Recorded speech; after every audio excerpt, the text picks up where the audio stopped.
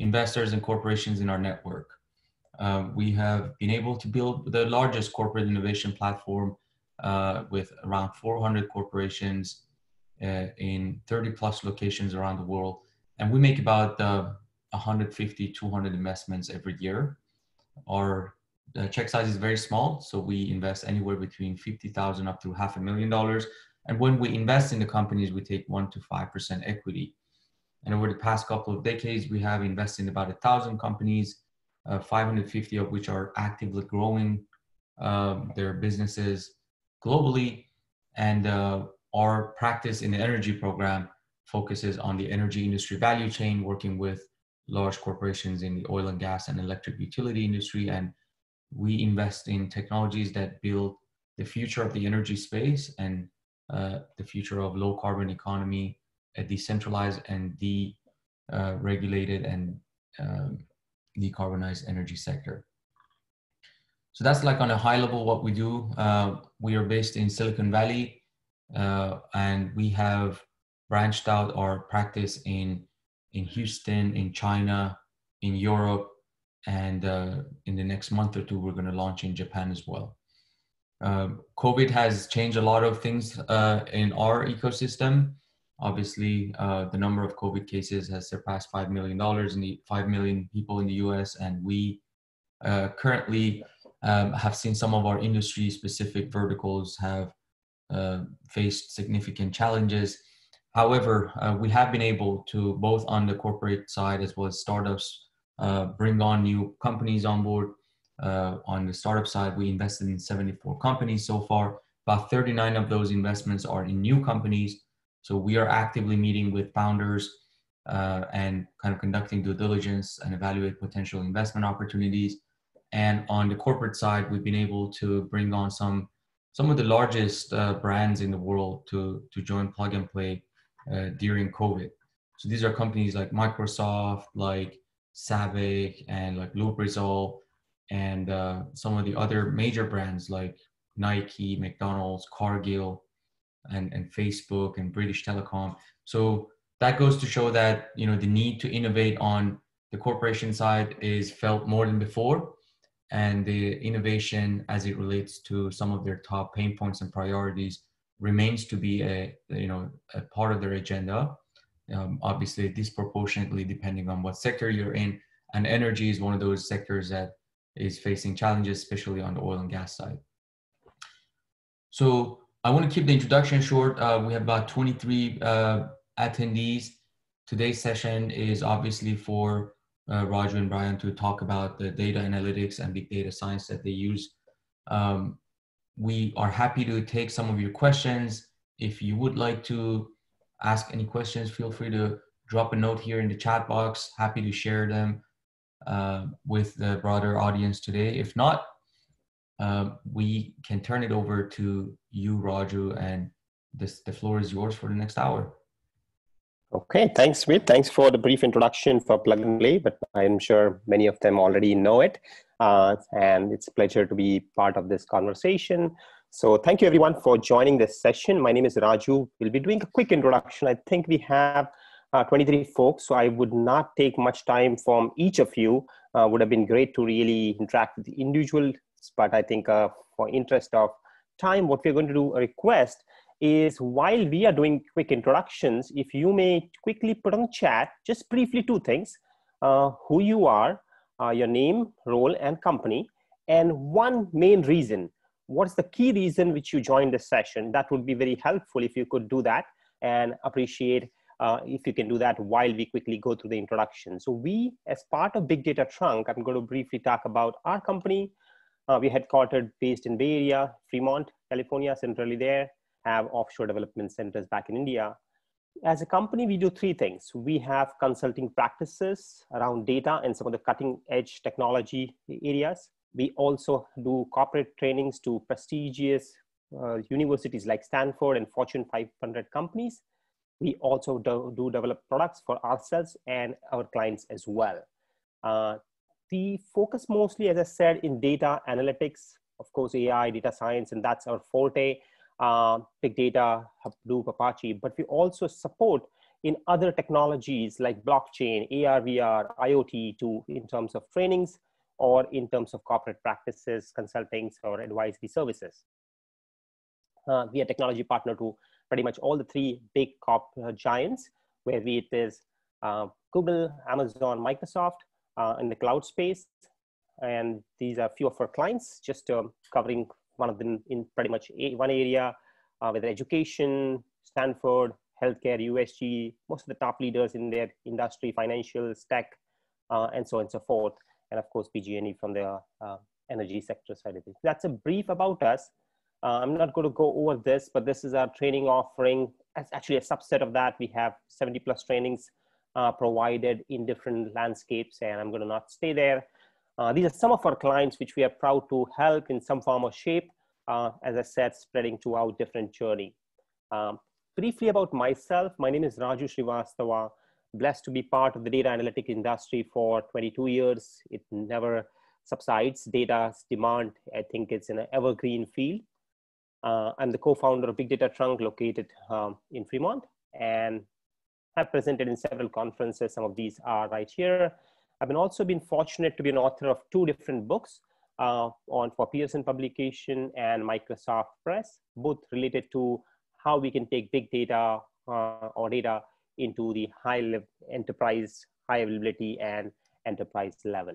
All of that is available. Love to really interact with folks. So while we are doing, I think some people have already started sharing their introduction. Henry, Jenny, thank you very much. If you can share your introduction, that would save us some time, and we can get to the session as quickly as possible. The main person in the session and the main presenter for today is Anthony, who is our Chief Data Scientist. He's not only passionate about data and AI, but he's literally obsessed. I think there are days and nights and he forgets the time and just keeps on working on amazing, amazing stuff. He has done a lot of different data sets, worked on unstructured images, text, and of course, but his specialty lies in audio data, which he has done some deep, deep research in that area. Quite humble and sharing in their presentations a known name, Anthony, who is with us. So I'm going to share the floor with Anthony and pass the ball to you. I'm going to stop sharing, and Anthony, whenever you're ready, you can share and get started. So thank you.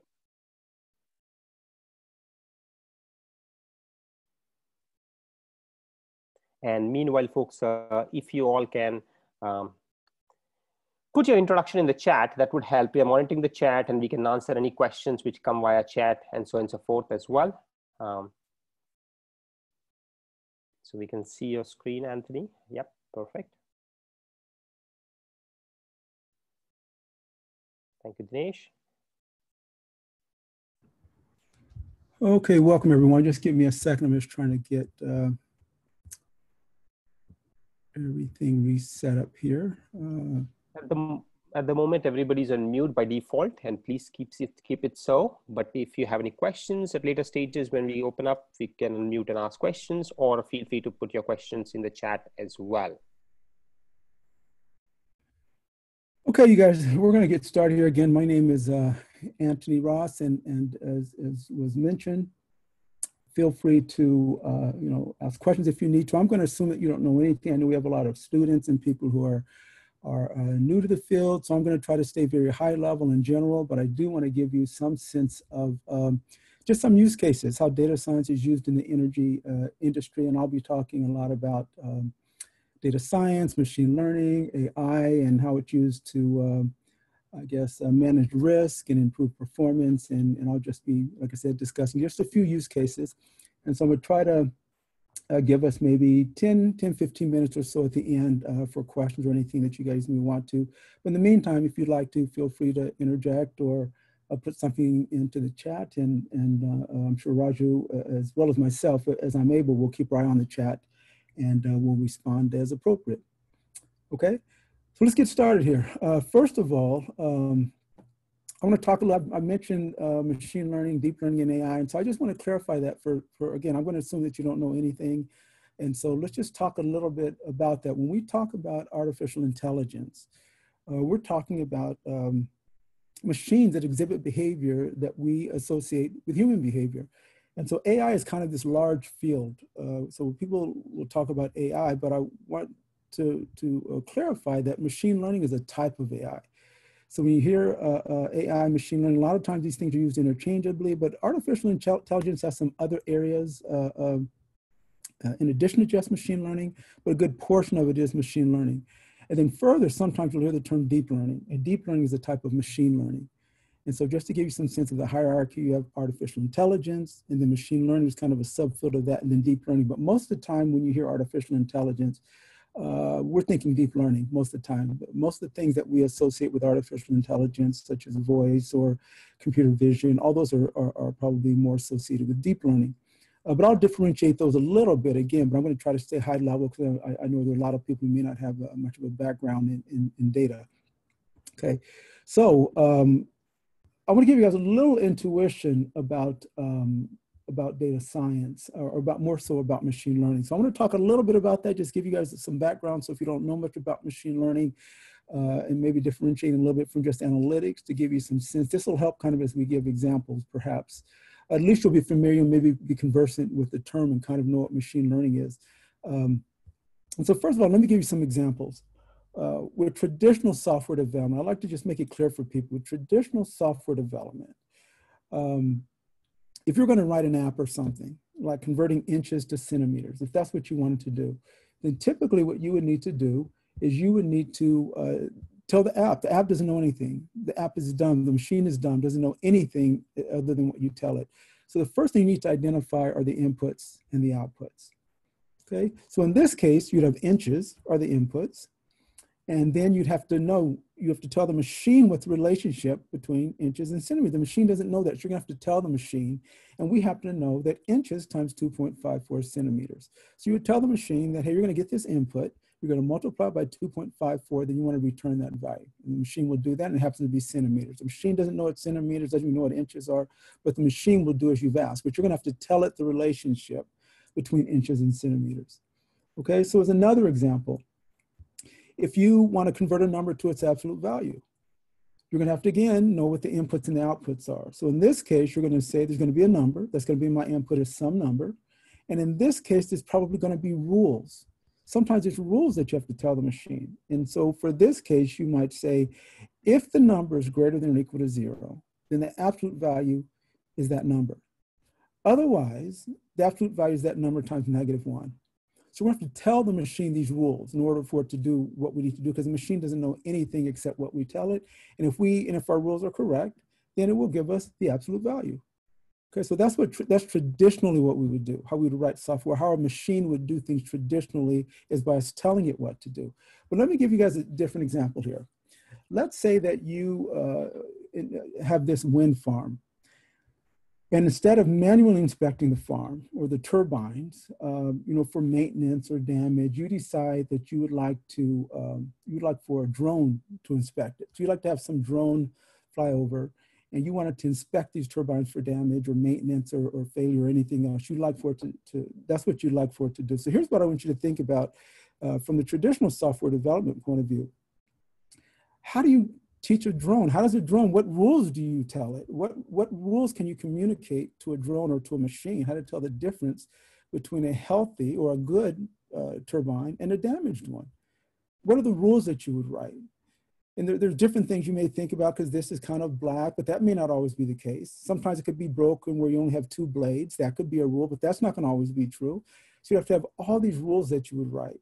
And if you could write these rules, what you might do is take some images, and then you'd say, here are my rules to tell the difference between a good blade, a good turbine and a damaged turbine. So you'd have these rules you'd write, if this, then that, if not this, then not, then that. But you're gonna have all of these corner cases, and you're gonna probably have a lot of error. But if you could do well, it would probably output that this is a good blade and this one is a damaged blade, okay? Those are tough problems, and usually with machine learning, unless the solution is transparent and just very clear, it's better to let a machine do it. And we'll talk a little bit about that and how we do that. So let me give you guys an example. I want you guys to think about this. Just think about this in your head, how you would do this. So let's say that you're given some input. Okay, so you're given some numbers. You're like the machine. You're given, just think about this on your own. I'm sure many of you, if not all of you, are very bright and might be able to solve this. I'm going to give you maybe 45 seconds, but I want you to look at these numbers. You have 144, 181, 200, 317, and 800. Okay, that's the input. And then the associated output are these numbers. Now I want you guys just to briefly see if you can look at these numbers and determine what the relationship is. And in terms of machine learning, what the function is. That's what machine learning is trying to do. What's the unknown function here? Can you look at these numbers, determine if I were to give you another number, what would the output be? I'm gonna give you about another 20 seconds. See if you can look at this and determine what the output might be if I were to give you another number. What's the relationship among these numbers? Go ahead, say it. Speak up. Yes, so that is, the output is 400 minus the input. Excellent. 400 minus the input. Well done. And the reason I had you guys do that, I didn't expect anyone to get it. I'm glad you did. Maybe many of you did. I mean, once you see it, you see it. But the reason I wanted you guys to do that, you guys, is that is how machines learn. That is exactly how machines learn. Machines say, you give me the input, you give me the output, and let me learn the relationship. You can't tell me how to recognize a face. You can't tell me how to recognize, there's not enough rules to tell me how to recognize a damaged turbine, wind turbine. You can't tell me that. You can't tell me there's not enough rules. There's too many exceptions. You just can't do it. So the best thing for you to do is to give me an example of the input, give me an example of the output, and let me learn it on my own. Let me learn it. And so, for example, with machine learning, what you would do, you'd give it these numbers. I'm not sure who just answered, but just like he did, you'd take some numbers like this, and then instead of giving it the relationship like you would do with software, you're going to give it the output. You're going to give it an answer key. You're going to say, here's the answer. When you see this number, here's the answer you need to give me. I don't know why. You figure it out. I don't know why this is a damaged turbine and this isn't, or why this is my face and that's your face, or why this is a cat and that's a dog. I can't tell you the rules. All I can do is give you examples. You figure out the relationship. And so that's what machines will do.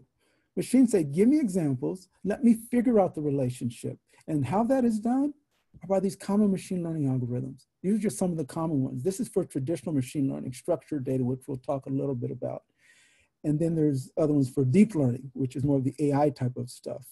But that's what we do. We give it some machine learning algorithm that sits in the middle, and it learns a relationship or this unknown function. There's some function that allows you to unlock your phone, and only you, of the billions of people in the world, only you can unlock your phone. There's some function there's some model that knows that, or on Facebook for any of you.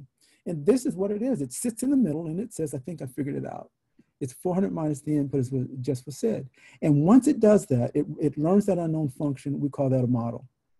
It's a model. So when you hear the term machine learning model, that's all a model is. Usually it's a black box where you can't see inside of it, depending on the algorithm, but most of them are black boxes. It just does a good job. So that is a model right there. So now we have this machine learning model, and you give it new input. And if you've trained it well, it should give you accurate output. So you don't have to do the relationship thing anymore. What you have to do is, do I have examples of my problem? Can I collect examples of the problem? Because machines, these algorithms you guys are telling you today are so good. We have infinite compute, we have infinite storage. It's about data. Can you get the data? Can you get the examples of the problem for the model so that it can learn this unknown function? And so the problem that we would do with this drone, if we wanted to recognize damage and healthy or good turbines, we're gonna give it as many pictures as we can find. I mean, as many as we can find, behind, forward, dim light, cloudy, bright, whatever we can do, we're gonna give it as many images as we can. And then we wanna give it labels. We wanna give the answer key. This is the answer. I can't tell you why this is good. I can't tell you why this one's damaged, why this is I can't tell you the rules. I know it when I see it, but I can't tell you the rules. There's too many things. I haven't seen every turbine in the world. I have no idea. Some could be damaged, I just haven't seen it. So I can't tell you the rules, but I can give you a bunch of images and you can learn the rules on your own. And that's what machines will do. And we call these labels. And these labels are the answer key. This is what we also call supervised learning, because it supervises the learning. So if the machine were to predict damage here, it has to go back and say, I have to change my internal parameters, usually with neural networks, and we call those weights or coefficients. It's going to change those until it can minimize its error. And then it'll say, I think I've solved it. I think I've learned this unknown function that allows me to tell when something's damaged and when it's not. Okay, and so again, we have this algorithm that sits in the middle, and it's going to do its best based on what you've given it, the examples you've given it. It's going to work hard for you to try to learn this model. And now once it has this trained model, it's this model that has all the information about the relationship between the input and the output. Whatever the relationship is, it's say, I think I figured it out. I've solved it. My error is pretty small, at least up to your satisfaction. You're going to be the judge on what is a successful model. but it's, I think I have it. And so we have this model. It's a thing. You put it on a thumb drive, put it on a server, put it on a mobile device. It's a thing. It's a real thing that understands that. It doesn't understand anything else, but it understands healthy and broken turbines. That's what it understands. It doesn't understand your face. It doesn't understand traffic lights or self-driving cars or anything else, serving ads to something. It doesn't understand anything about that, but it understands this problem very well. And that's what it does. So now we have this model, and you give it a new image that it's never seen before, and it should output if you train it whether that's damaged.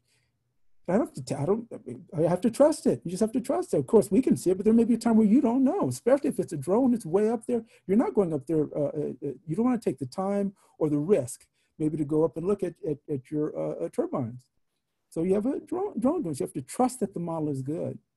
If you trained it well, it should be able to learn. You don't know how it's doing it, just like you don't know. In other words, you can't write the rules to do it. Let it do it on its own and then trust it if you've trained it well and have gathered the data. So the main thing I want you to take from that is that instead of programming a computer, this is so useful to understand, especially today with data everywhere. Instead of programming a computer, you give a computer examples and it learns what you want. It's just so important to understand that machines learn by example. And so your task is to get examples. I don't care what the problem is. Your task is to get examples, and ideally labeled examples.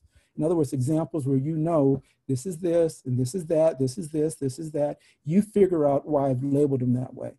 Whatever the expert is, if it's recognizing bacterial pneumonia in a chest scan, or whether it's whatever it might be, an expert is going to label it or whatever to say this is damaged, this isn't damaged. People may disagree, but whatever it is, whatever you've trained it on, it should know that well. Okay. So now, as all of you guys know, data is everywhere, and just about everything is connected to the internet. And I mentioned that because this is so useful in energy. What's called Internet of Things is where everything is interconnected, or has the ability to be interconnected. Just about everything can communicate two-way. Just about everything can connect to just about anything else. And so that's so important. But the energy industry is a particular interesting market or use case for the Internet of Things. So useful today with the Internet of Things. So I really want to emphasize that. And it can be true for a lot of other areas, but for energy, it's very useful to understand this Internet of Things. Mainly with the increased usage of these sensor devices and network communication or Wi-Fi and cloud computing, there's just an extensive amount of data available, in the energy or electricity sector, just so much data that's available. But for this Internet of Things, it's also called IoT. So I'll mention that sometimes just because it's a little bit shorter, and you'll see that sometimes. And that's the Internet of Things, where all these things are connected, and there's just infinite data out there, just constantly being connected, where models are constantly learning. It's not just it learns once and then that's it, because data changes. It's fluid. Things change. The weather changes. A lot of things may change where you need more information in terms of how you're going to serve, how you're going to distribute energy, and all these different things need to be learned oftentimes constantly. And so just really quick regarding upstream management and some of those things, so much work has been focused on improving the maintenance and the monitoring of these big machines, this equipment, whether it's for fracking or anything else, but the maintenance of these machines and understanding failure and having sensors that can constantly monitor these things today, just outstanding what we can do. The same thing here with the Internet of Things, even though this is way out there in the middle of nowhere regarding drilling or whatever it might be, the potential failure points, whatever those are, can be equipped with a variety of sensors, whether it's pressure or temperature, torque, vibration, flow, all these different things that you may want to measure. You can do that constantly with the Internet of Things. You have oil and gas companies can utilize, the IoT to monitor the health of their equipment, whether it's for exploration or development or drilling or whatever it might be. So oil and gas companies can leverage the Internet of Things and data science to predict the maintenance of an asset, maybe even more importantly, to identify assets that are most likely to fail. That's what's crucial, because you can have reduced downtimes and maintenance costs and all these other things. But a lot of this is because of the volume of data and the constancy of data, especially with Internet of Things, where everything's connected and everything can communicate with everything else. It's not just one way anymore. And that's what's so powerful using data science and machine learning and AI. And so additionally, bring it back a little bit, is that a lot of oil and gas companies have started installing sensors within their wells, in order to estimate a machine's, efficiency of machines' utilization and operational efficiency. A lot of these sensors can analyze how a well is, maybe how it's performing, how it's doing, how much oil or gas is still left, whatever you might want to do. But all these things can have sensors. And again, the thing that's great about these sensors is they're not one way. They can be multiple ways. They can communicate with each other. They can communicate with the grid. They can communicate in so many different ways. So it's important to grasp this Internet of Things today and how valuable that can be to understand, especially if you can have appropriate machine learning, constantly learning from all of this data. Now, having said all of that, you guys, the biggest beneficiary of all of this Internet of Things talk is probably the smart grid. Probably the biggest thing, because it has to pull all of this together. It's, in fact, the smart grid probably wouldn't be effective at all without IoT today. It just wouldn't be a thing without it, because all of the shift is towards more sensors and more sensors and more sensors in energy facilities, just more readings and more sensors in just about everything. And so IoT automates the monitoring of each device on your network, whatever it is, local or whatever it might be, but every device on the network is monitored, and it provides just an access to a wealth of information, which is why data science and machine learning is so important here. It's not just getting the information, getting the data, that's a big part of it, but it's the data science and machine learning that uniquely can take this volume of data and constantly learn from, which is a little bit different from just analytics. And so here are a lot of the sources of data, all these different things that you're pulling in. IoT provides access to power production and storage, transmission, distribution, consumption, all these different things. You have structured data. And when I say structured data is data that you would have like in an Excel spreadsheet. Something that's tabular, that has rows and columns, that would be structured data typically. You have semi-structured data, you have unstructured data, and we'll talk a little bit about unstructured data, but that's data that would be the opposite, wouldn't easily fit into a table. Voice and music and text and images and video, those types of things would be more unstructured. Okay. Because there's so much data that you're getting all the time, especially with the Internet of Things, mining the grid involves so much data that machine learning is used, usually in real time in the cloud, to provide the analytics. Literally in real time. A lot of this is taken, put in the cloud, and it's constantly, it's what's called online learning. It's constantly being learned and trained from. And there's just such a volume of data, as I said, whether it has to do with upstream, whether it's local, whether it's all of these little Internet of Things, sensors all over the place. There's so much volume of data. And as I said, it's not just one way, it's multi-way communication. And so this smart grid that we've talked about has to coordinate all of this Internet of Things, has to coordinate all of this in some way. And a big part of the smart grid, the big driving force, a big push today, not just the United States, but throughout the world, is the utilization of renewables, whether it's wind and solar. So a lot of it is trying to look at the ability to favor, if I can say, renewables over any other type of energy. And that can be difficult because renewables can be unpredictable. It has to do with weather and time of day and temperature and so many other things that whether the sun's out and location, geography, so many other things can affect renewables. And so that has to be monitored. And so that when you can use it. And as opposed to, in other words, you can make some choices here and it can be fluid. And so that's such a big part of this, especially with the smart grid. It has so much information coming in. And then just like this with wind farms and solar farms, they're constantly generating large amounts of data which can influence the smart grid's behavior. Because this is a big part of what one is supposed to do, is reduce CO2 emissions and try to use renewables. And as I said, by taking in all this data, machine learning can enable greater allocation to wind and solar sources, again, to reduce environmental impacts.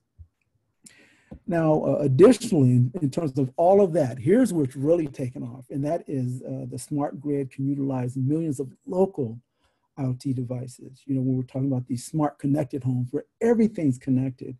and it can improve the efficiency of energy use, because there's two-way communication. There's communication with the customer, there's communication with the grid. It's back and forth, it's local, and it's also at the grid level. And so you have all of these connected devices, whether it's a refrigerator, a coffee pot, the air conditioner, and just everything, lights that can communicate with each other, washing machines and dryers can be communicated to say, maybe the dryer comes on at 3 in the morning, as opposed to during peak time. All of this can be communicated based on what else is being used. If not a lot is being used and energy use is low, or it's cool outside, then certain things can happen because of the smart grid. All these things can communicate with each other and make certain efficient decisions in terms of energy use. Also, in this smart grid, smart meters help to collect and transmit this data. At least as far as PG&E, a lot of the smart meters are things that can collect all of this disparate data, collect it, transmit it to the cloud, and the machine learning in real time can analyze this and process it and generate some insights and influence behavior in real time, as all of this is collected and sent to the cloud.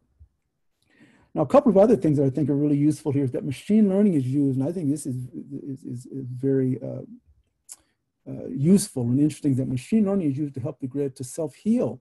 I think that's so useful today in terms of self-healing. And what I mean by that, it's smart enough to self-restore. If there's some fault or something goes out, then it can reroute around that. In other words, if something goes out, the model can identify where that fault is and perform switching in real time, so it can restore power automatically. And I think that's excellent use of the technology, and in terms of IoT and communication and all the data, and it's also great naturally for customer satisfaction, where instead of doing it manually, having a machine do it, where power, if it does go out at all, then it can be turned on relatively quickly, as opposed to having to be done manually. We can have all these things that are monitoring the system and can kind of respond in real time. Okay. And so just to bring all of this together as far as the smart grid and IoT is such a big part about this. It's kind of the center of this world right here. And that is that for utilities, the Internet of Things and cloud computing and smart metering and all these things that we've talked about are all used with machine learning to help produce energy and to more efficiently use energy, or to distribute energy, as we've talked about, okay?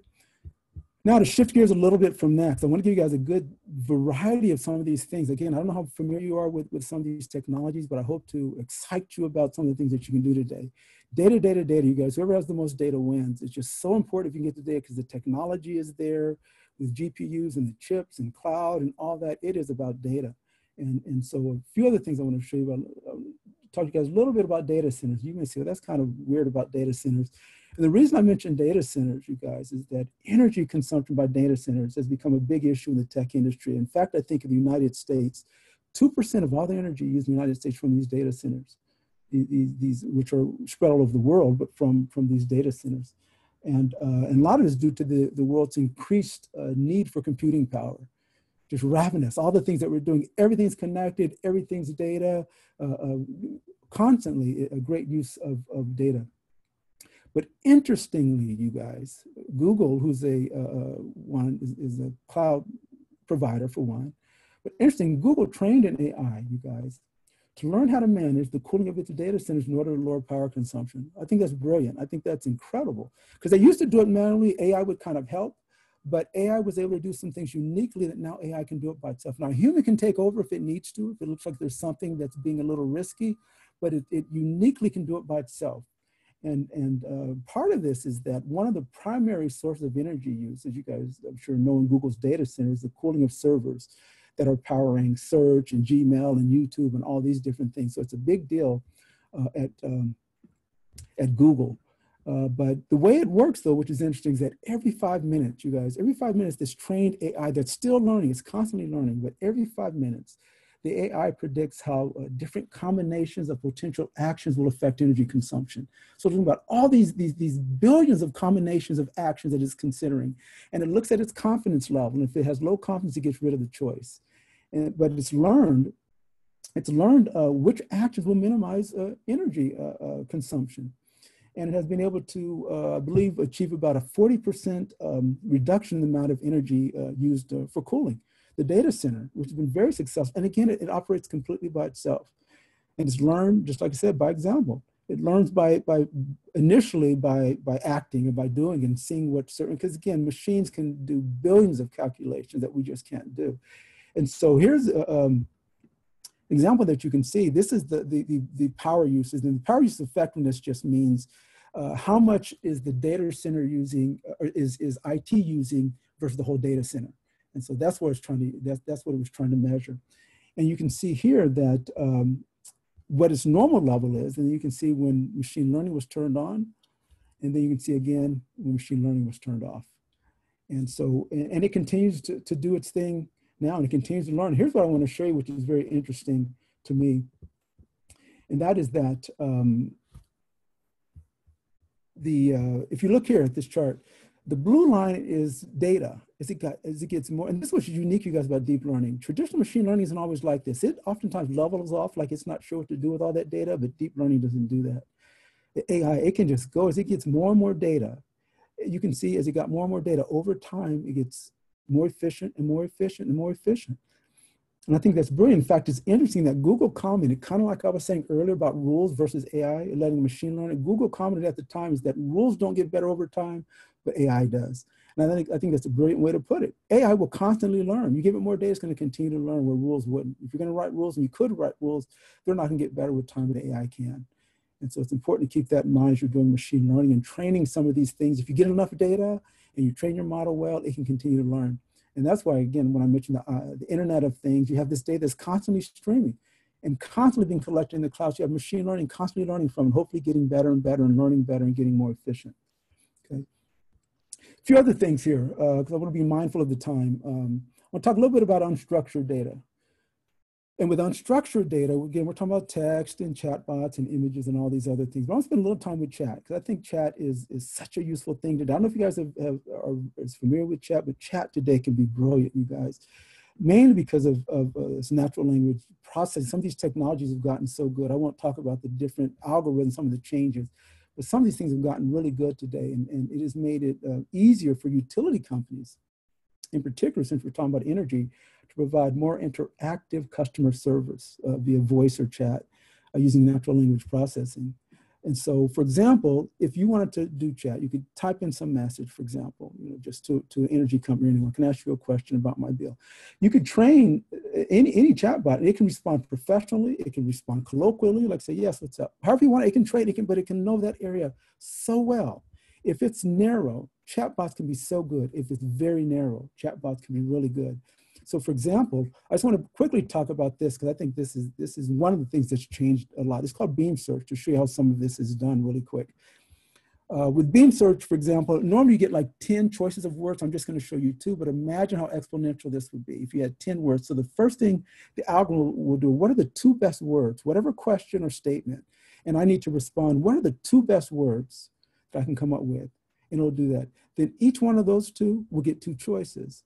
And then the algorithm says, looking at probability, what are the 2 best words that I can put together? Then it'll look at that. Then those get 2 choices. And I'll say, what are the 2 best from there? And it'll continue to do that until it gets to the very end, and it will make a decision. It'll say, oh, that's what I'm going to respond. I'm glad that I could help.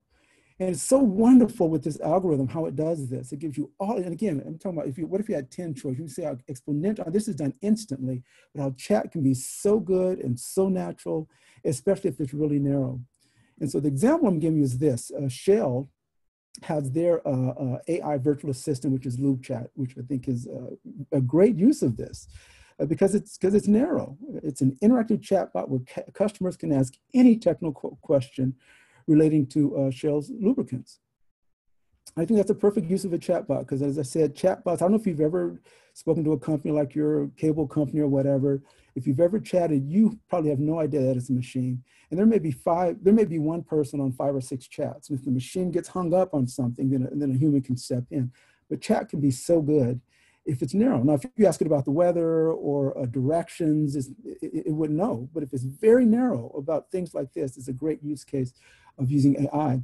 And for In this case, with Shell, again, with natural language processing, it's very similar to a live conversation, except it's AI holding the conversation. And naturally, Shell calls theirs Shelly. And with this, again, you can ask just about anything having to do with a lubricant, and it can respond. And I think this can respond very naturally. And I just think that's a great use today of using AI in some of these ways as far as customers. Again, if you have some area that's really narrow that you can train a chat bot or something to do, the natural language processing is really good for that. A couple more things. One is computer vision, as we're talking about unstructured data. This is really an actual use, drones are actually used to inspect wind turbines. And so this is computer vision. And what these drones do is they go up and they're trained deep learning to automatically identify defects and to predict failures. Just like we said, it trained on thousands of images to recognize failures, literally using computer vision.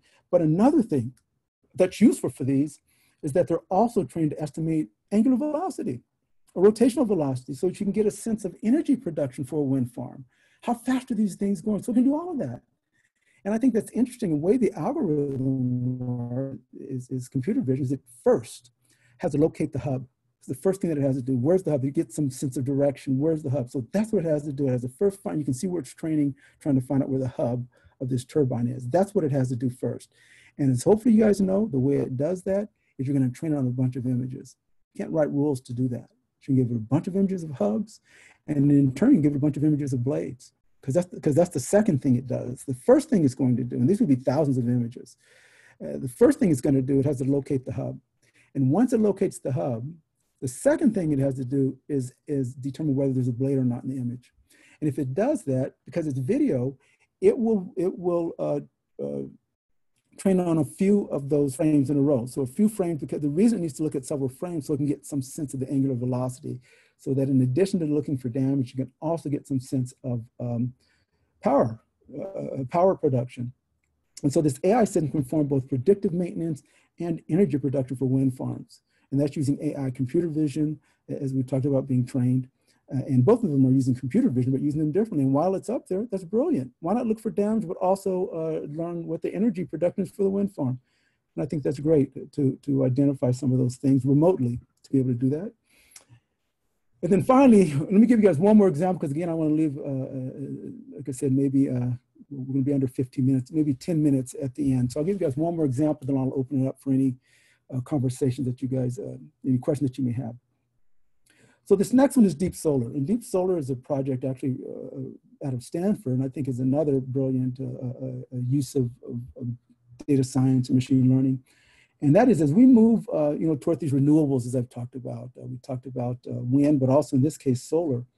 It's useful to know who has solar panels. And that was never determined before. Who has solar panels, whether it's on their roof or in their backyard or for a neighborhood or whatever it might be? Who has these installations? How can we tell? And if you look here, can you tell where installations are? And that's never been done, to know the use of solar and the density of solar. And so you can tell, you can look here and see, but fortunately, guys, solar panels generally work best when exposed to light.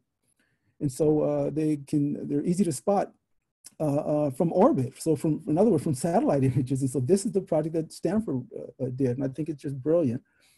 And that is, it uses deep learning to analyze these satellite images. And it uses them to identify a few things. One, it uses it to identify the GPS location, so we know where these solar panels are. And secondly, we want to know the size of them. So it has to do two different things. It has to have a classifier to say, is there a solar, like we did earlier with damage? Same thing, it has to be trained on how in the world do you teach a model to recognize a solar panel? How do you tell? You couldn't write that. So it has to be trained to recognize a solar panel for one. But then once it recognizes a solar panel, how can it determine the size of the area of that solar panel? That's what this project is doing. It's mapping every solar panel in the country to collect solar installation information or density information. And so as you can see here, the darker blue colors are for the states. So the darker the color, the more density, and that would make sense. You have California and Florida, a lot of sun, so that would make sense for perhaps solar panels, not so much as you move north. And as you get into the green, that has to do with counties. So the darker green, you can see LA and maybe up in the, I don't know if that's Santa Clara, San Francisco area-ish, would be in California, would be a lot of the density. And then you get out here to these neighborhood, these tracts that you would have, these census tracts that you have. As you get in the darker the purple, the more. So they can go as far down, and there's so much more I won't get into that they've learned from how much money people make and so many different things that they've associated with these things that I won't, that's not as important for our purposes, but it's a very interesting project. And so you can see here, again, you can see the densities, you know, in all of these. But the point is that I want you to see is this. For example, this is would be an image, and this image would be fed into a convolutional neural network. Don't worry about this, but this is where partly where deep learning comes from. As you have all of these layers, is considered a deep neural network, as opposed to a shallow neural network as you get more layers. And so that's partially where deep learning comes from, is that you have all of these layers. So this would be fed into a deep neural network, and it has two jobs. As I said, one, it has to recognize yes or no, classify, or just like we did with the drone, yes or no, is there a solar panel in this image? And if so, there's a second task, and that is you have to segment where it is. Show me where it is so I can get a sense of area. So it has to do two different things. So again, this classifier is trained where I've taken all these images. And first of all, I have to determine yes or no. And if it identifies that yes, that there is a panel in this image, then it goes about segmenting it so you can identify area. Okay, and it was trained on hundreds of thousands of satellite images. And I said mainly to determine the presence and also the size of, you know, to create this database. And so this shows an example of an original satellite image, and you can see here the segmentation results. So again, if you look at the, you know, there's nothing there and there are panels on these. If you look at these, you can see where the model, again, I correctly identified that there's nothing there, but also learn to segment. It has to tell you where it is, where in this image are those panels. So deep learning is used to both classify and segment. Classification is used again to locate it, and segmentation is used to estimate the size for the database, okay? And then you can see another example here using a satellite image, again, where it's showing you exactly where it believes the panels are, and then segmenting, okay? And then lastly, as we wind up here, is that Deep Solar put together this website where you can play with the data. And I think it's brilliant. So let me just show you that really quick, then I'm going to open it up for questions. Let me see if I can get over there. And I can even put this in chat if I need to. But here it is. This is the website right here. In fact, just one second. Let me see if I can put that in the chat for anyone who would like to play with it.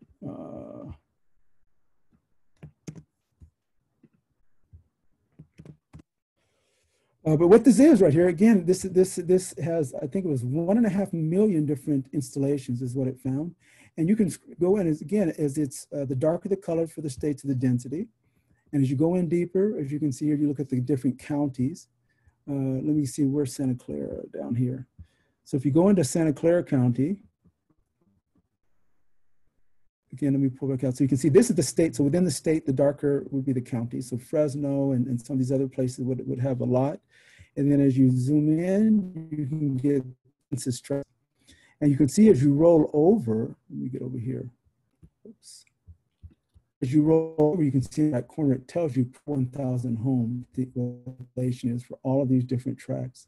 And so this is a billion, it's the whole, the lower 48 states, all the contiguous United States, it's done this project on. So it's a great database and good for anyone investing in or wants to know the density of solar or how it's being used. I think it's just a brilliant project. It's very nicely done. And again, all of that is using deep learning, computer vision, and all these different things. So it's a great use of data science with energy.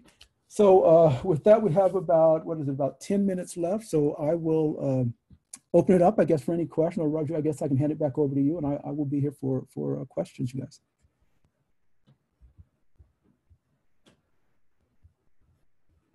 I'll stop sharing, Roger, so if you want to.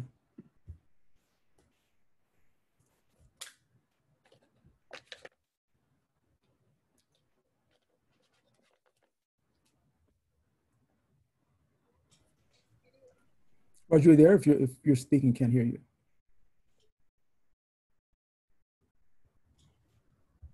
Anthony, thank you so much for that great presentation. This is Wade from Plug and Play.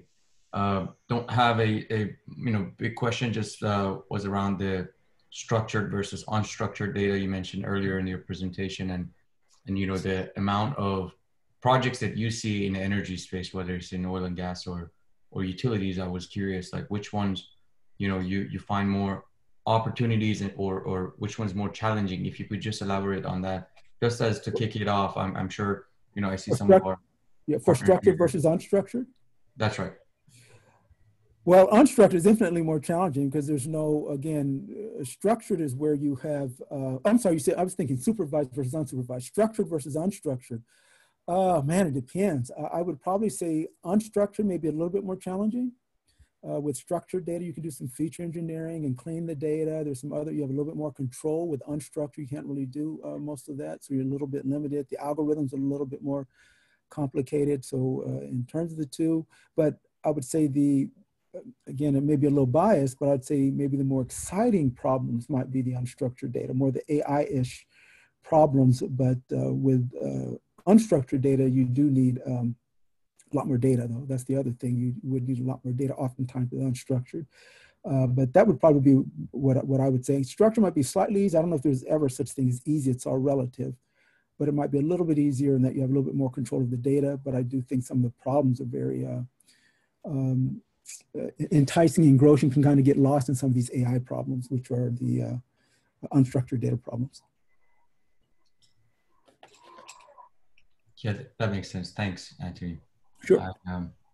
I see some of our partners here, for example, from DCP Midstream. Sharon, you shared some of your cases around data analytics, and you know, that's partly why I was curious to hear some Anthony's feedback on it.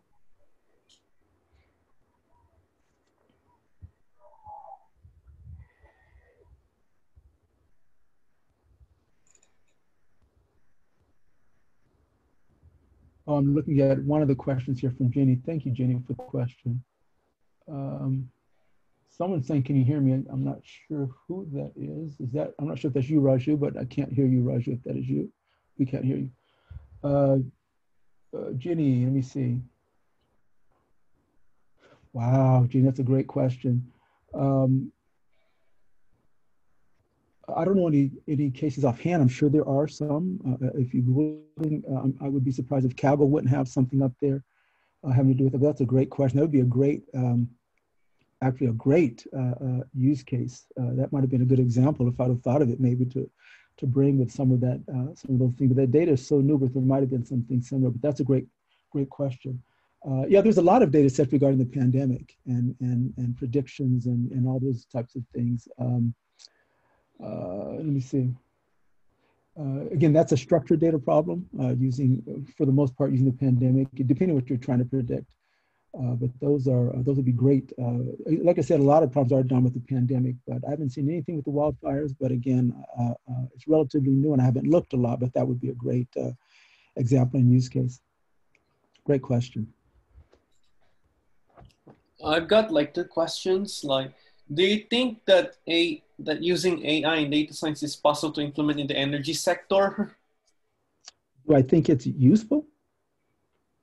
Yeah, because like it seems like when you because I feel like AI at this point is like when you make a case for it, it seems like it requires like something that we don't have as of. It's not because I don't think their AI right now is as developed, I think, or I'm not too sure.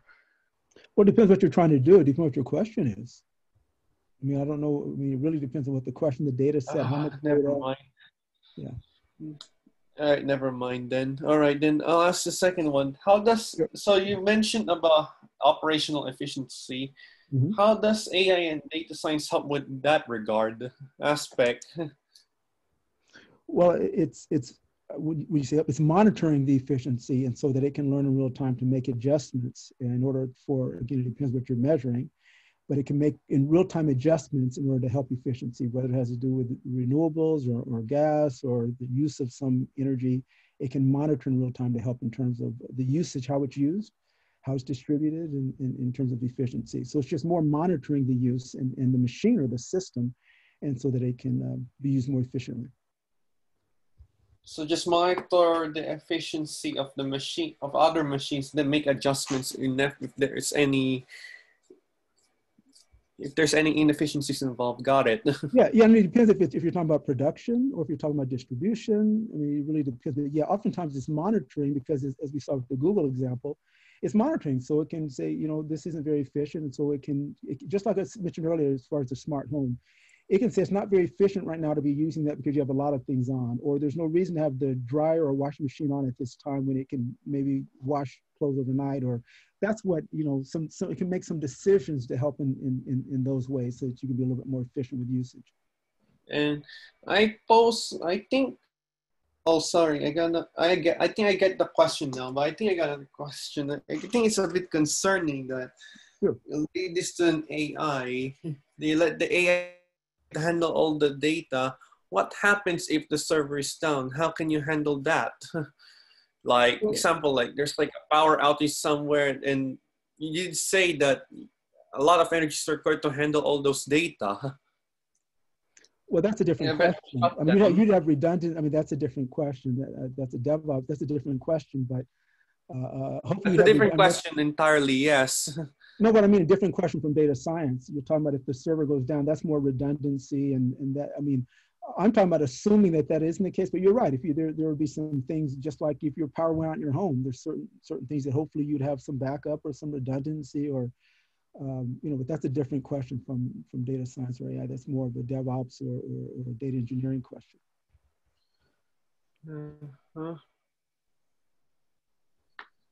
But thank you. Those are good questions. All right. Anthony, can you hear me now? Yes, I can hear you now, Raju. You're back. Okay. I don't know what. I switched to phone. Thank you for chiming in by meanwhile.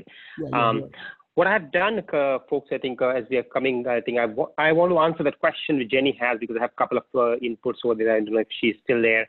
But also what I've done is posted a couple of links. One for upcoming events. We have stopped a lot of events during COVID and different things, but we have some coming up in collaboration with Stanford, which we primarily do for Stanford. But if you are interested in some of the programs, and most of these are nice compact programs, for example, data science for 3 days. If you know basic Python, this is 3 days of compact learning, which can bring you to a great level of machine learning and data science.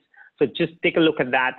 And also we would appreciate if you can fill up a 1 question survey. I think I've put that link as well. So if you click on that, select the session and just put 1 mandatory question, that's it. And this one would love to really hear what your inputs are and how we can continuously improve. We do plan to make more sessions along with plug and play and so on and so forth. So it would be great if you can take a few seconds and do that. While I go back to Jenny, I think the question from Jenny was, do you know of any use cases that ML, we are using ML to solve problems relating to wildfires and pandemic? And I do know both of them, actually. In case of the wildfires, I mean, I don't know if it's in productionalized, but I know personally a couple of startups, and I have one I'm involved personally, where we are, that's called Drone Tech, trying to come up with drones which can cover acres and acres of area through images and processing, where humans and just walking and going around would be much, much challenging. It's not productionalized, but there are a lot of research and product development happening which can be done. On the pandemic side, there are a lot of applications which are COVID related. Google for themselves has come up with a mechanism where you can have apps which are created to partners, where you can identify social distancing. And I'm sure you have seen tons of them where face mask is on or not, social distancing is honored or not. And when you are getting in back to companies and offices, automatic thermal cameras which are checking your temperature and allowing and doing all of those sites. There are lots of those which are coming in place to really help in this kind of scenarios. And I think there is technology trying to definitely try to do their part to help in that. So hopefully that touches a little bit of what, Jenny, you were asking. There are a couple of points. Since the meeting is recording, can I rewatch this? Just that's for a little bit for internal. We'll check if we can post it out. We most likely will. We'll see which channels which we can post. Most likely we'll put in our website or somewhere. We'll do that. Thanks, Adrian. Next question by Dinesh is, what are the biggest challenge that you came across which can domain specific from you came across which are domain specific from your experience? I'm missing the question, Dinesh, if you wanted to unmute and ask. I can make some sense, but I hate to make some guesses.